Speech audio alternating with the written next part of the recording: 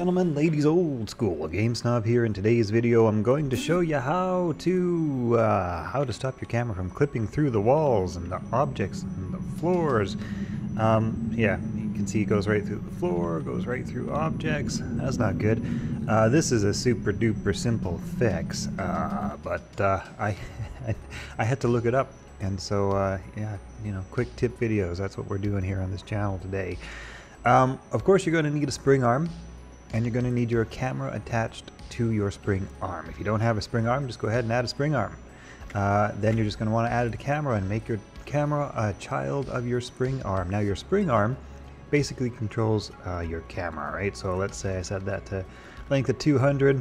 My camera now shoots back 200 Unreal units because the spring arm is kind of controlling its position. You can adjust it up, down, left, right, whatever you like to get that where you want it from.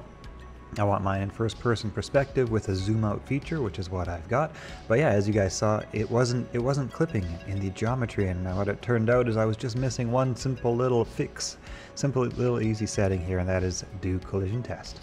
And that's what you do. So that was all there was to it, guys. If you're having this problem, just check on that do collision test. As you can see, it doesn't clip, it detects the wall and it immediately kind of zooms into my character.